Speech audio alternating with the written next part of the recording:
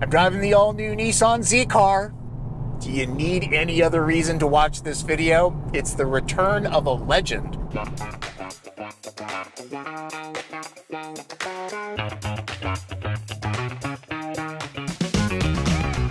When Datsun brought the 240Z to the US 50 years ago, it shattered our expectations of what Japanese automakers were capable of. The last letter of the alphabet became the first word in sports cars. It even went racing. Like all cars, it changed. Numbers ascended: 260, 300, and 350. An X was added to the Z for some reason, and like many of us, it got larger and heavier. Plus, there was the Datsun to Nissan marketing debacle that brought the company to its knees. Z cars soldiered on, but the 6th generation 370 seemed all but ignored lately. It all leads up to this, the 2023 Nissan Z.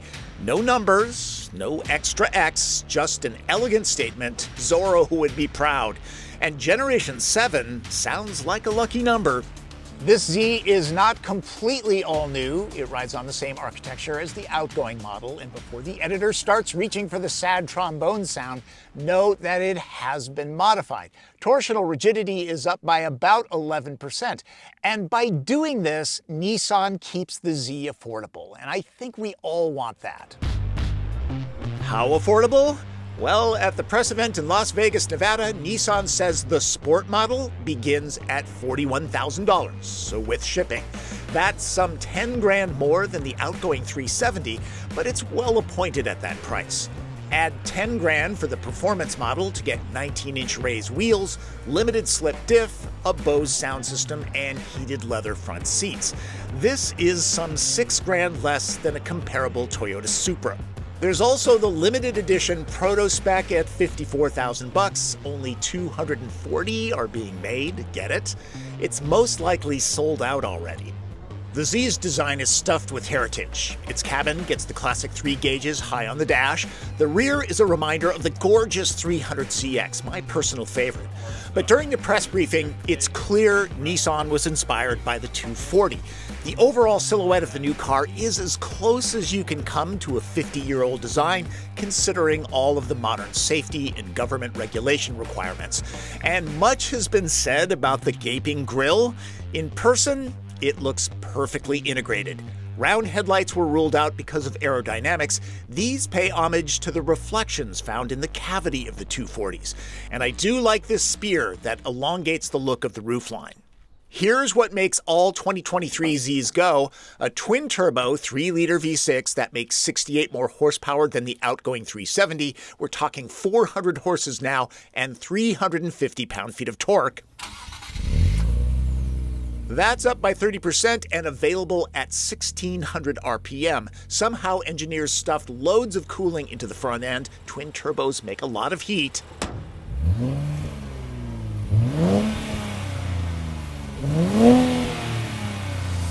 Choose between a 9-speed automatic or this 6-speed manual. There's no price difference. Clutch weight is very manageable. Take-up is just right. This Performance model gets Synchro Rev Match. It has power on shift, no need to lift off the throttle. There's a Sport mode. I didn't notice much difference. Like all Zs before, this is rear drive. In addition to the stiffer chassis, the suspension geometry has been changed, and there are monotube shocks for better control and response. 400 horsepower, lots flow and torque, a 6-speed manual, and a weight at 3,500 pounds. Sounds like the recipe for fun. Performance models with manual transmissions get advanced launch assist for smooth starts. I'm thinking 0 to 60 is a 4-second affair. What's really great, when you punch it, you get a great engine sound and you can feel the back end move around. It would be really easy to oversteer this car. Lots of fun. The new body isn't just for looks. It manages aerodynamics better. Nissan claims a 9% overall reduction in rear lift from the 370. And the added aero bits on the Performance model that I'm driving reduces front and rear lift significantly over the base Sport.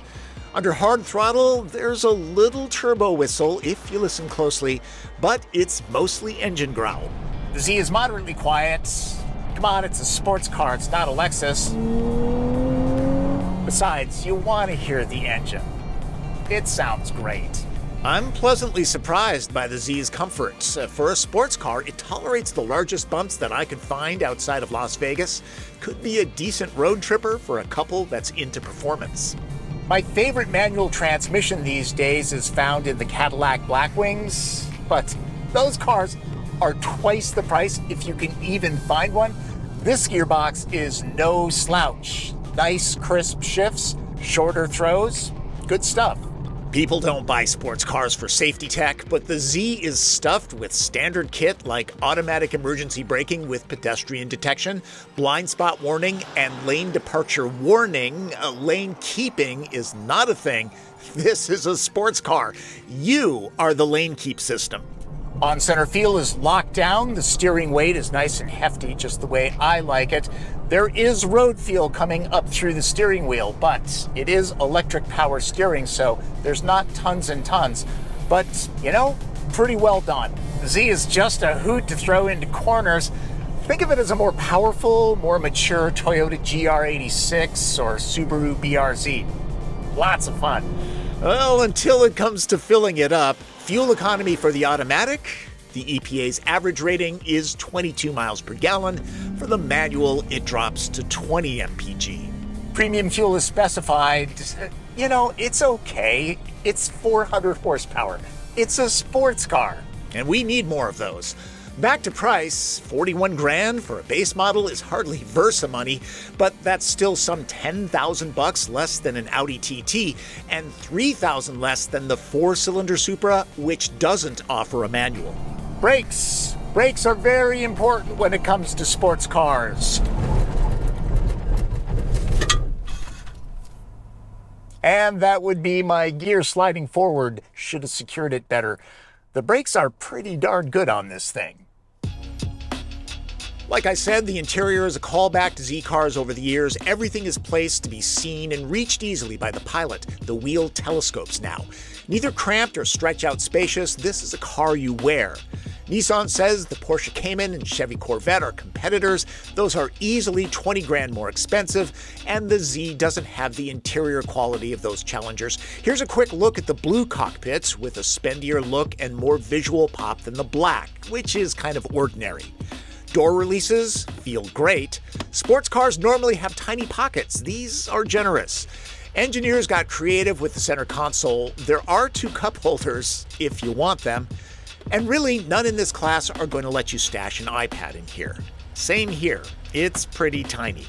Chairs are supportive in hard cornering. Seems to me they'd even work for larger drivers. Inserts are nice and grippy. Adjustments are near the center console. The gauge cluster is a 12-inch display. I didn't have much time to explore how configurable it is.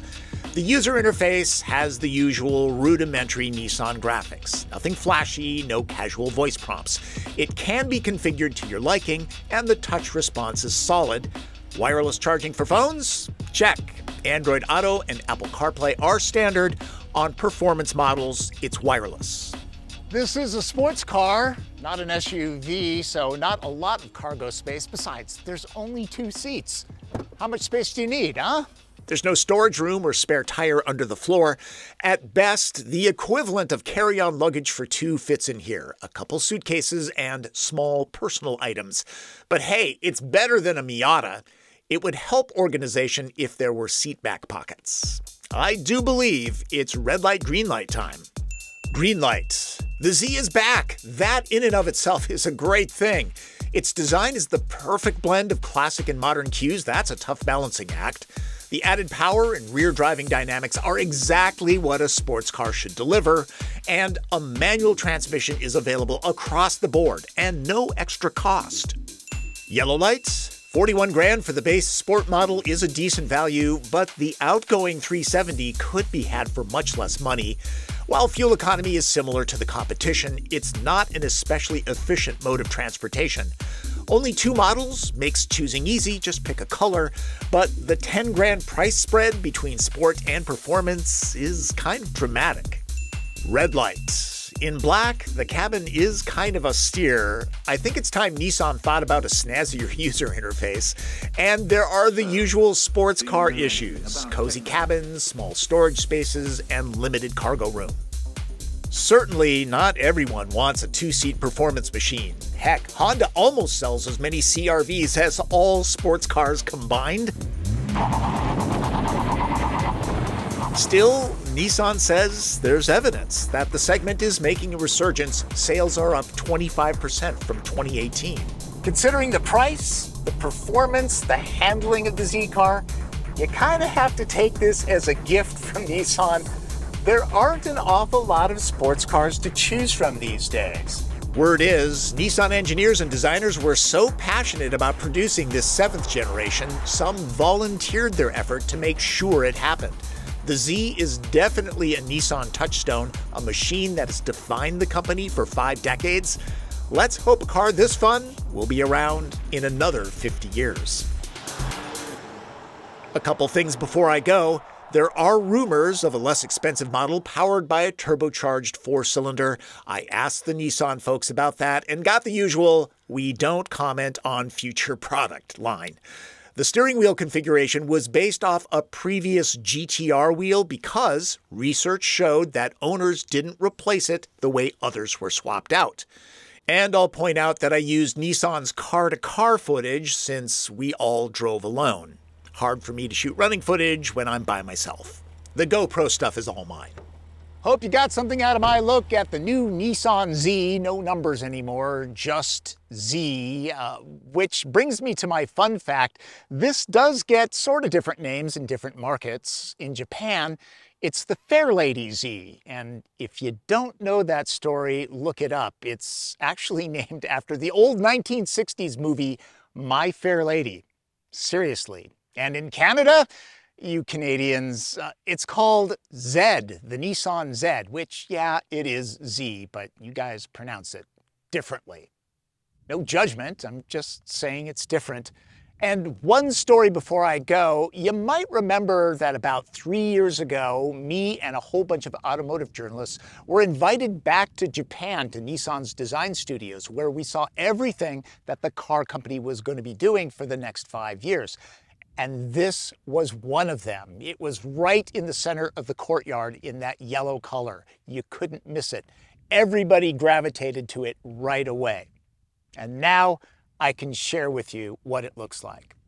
Pretty cool car. Remember, subscribe to this channel, click notifications, follow me on Twitter. I'm a riot on Twitter. And if you have a question, leave it in the comments, okay? I'll try to get to it. Okay, I'm not a riot on Twitter, but, you know, whatever. That's Driven. I'm Tom Voelk.